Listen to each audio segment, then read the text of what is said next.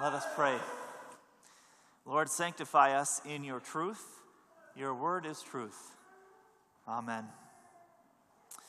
Well, you should know right off the bat that God accepts nothing less than perfect faith and obedience. And if this makes you nervous, or if hearing the gospel reading today made you a little nervous, then you, like me, are a sinner, prone to trust yourself and your ability above God's grace. And this is what's making you nervous. But my job here is not to tell you should be nervous alone. It is also to let you know that God has made you perfect in your baptism. Perfect. And he continues to do so as you hear his holy word. He forgives you, and he keeps you in his gospel day in and day out, so that you will trust him above everything else in this life, even above good things like family. For God has chosen you. Amen. Dietrich Bonhoeffer, the well-known Lutheran pastor and resistance leader in Nazi Germany, wrote this. He said, "When Christ calls you, he bids you to come and die." Now, those aren't real rosy words of encouragement, are they? You're probably not going to hear those at many rallies in our day. They're not encouraging, at least not on first blush, but there is a promise embedded there in what Bonhoeffer is saying. It is that God does not leave you dead. It is true, you will die, but God does not leave you dead. And Paul powerfully reminded us of this in Romans 6 this morning. But the bold-faced print in such a statement is that when you are called by Christ, as you have been called, you are called to die in the work of sharing the gospel, one way or another. And Bonhoeffer, of course, wasn't the originator of this thought. Jesus himself said as much. And he said it even bolder still to his disciples and to us. You may remember last week, Jesus preached, "The harvest is plentiful, but the laborers are few." Why are they so few? When the harvest is right there, ready, ears ready to hear the gospel. Why are there so few laborers? Well, it's because of what Jesus says next, and we get a taste of that this morning. It's because if they persecute Jesus himself, they will persecute the disciples and all Christians. And so we learn that all of the disciples but one were martyred for their preaching of the gospel. Not a real rosy picture for the work of the church. In Cantarelli Chapel in Rome, there are two paintings by the master Caravaggio, and they hang opposite of each other in that chapel. The first is called The Calling of St. Matthew, which shows Matthew, the writer of our gospel, for this year and for this morning, being called out of his work as a tax collector by Jesus into the work of telling others about Jesus. And think of all the people that have heard the gospel, not only from the preaching and the life work of St. Matthew, but because of the gospel that bears his name, and now this includes you. You are included in this group. Yet the painting opposite of the calling of St. Matthew is called The Martyrdom of St. Matthew. And it depicts Matthew's life being taken by those who represented the king of Ethiopia.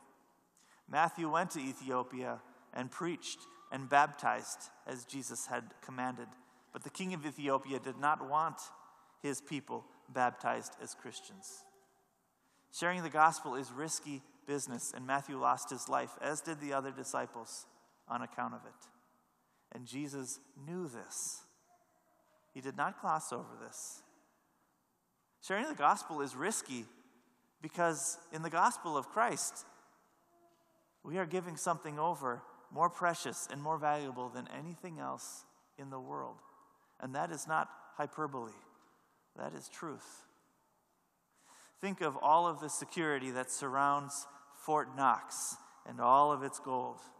Think of the security necessary in places of authority like Washington, D.C. Now know that the promise given through the gospel that you are receiving even today is worth far more than anything in Fort Knox, far more important than any decision made in Washington, D.C. And when it is received, this promise of Christ makes believers know that there is nothing in the world worth more than what Jesus has already provided for them, for you. This does make Christianity risky and dangerous for those in the world who would otherwise want to have such power over you. To have your heart is to have you. And when Jesus has your heart and your trust, then nothing else in the world can hold you.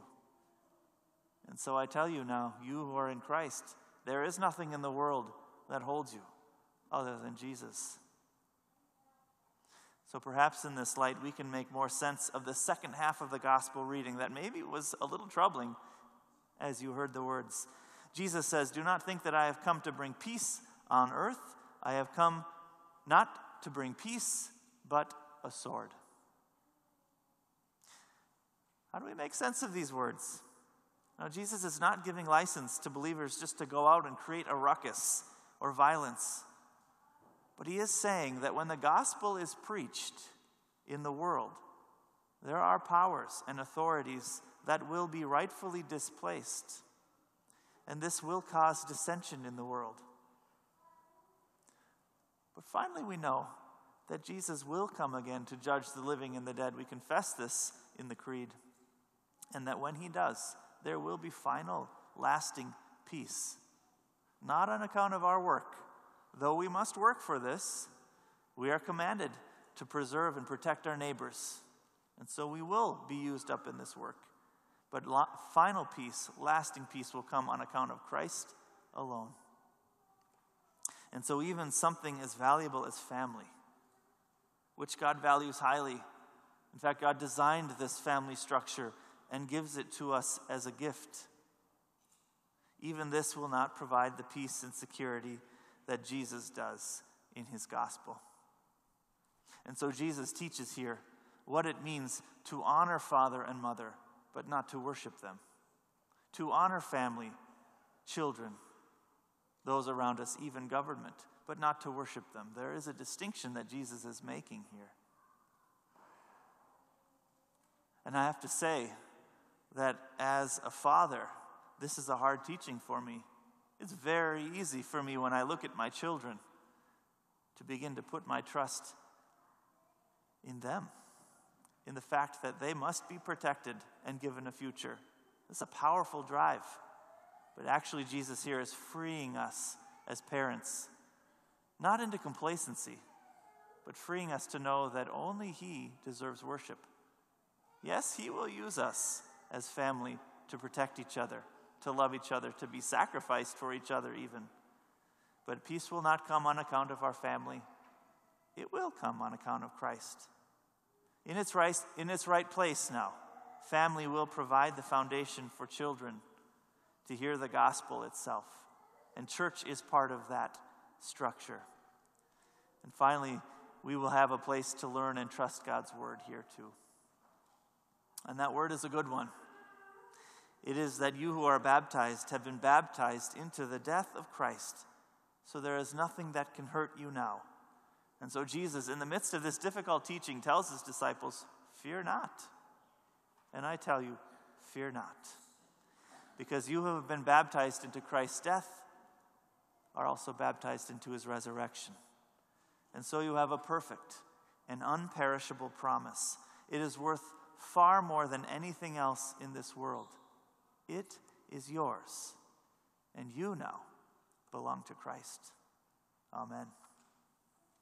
I invite you to stand as you are able as we sing our hymn of the day.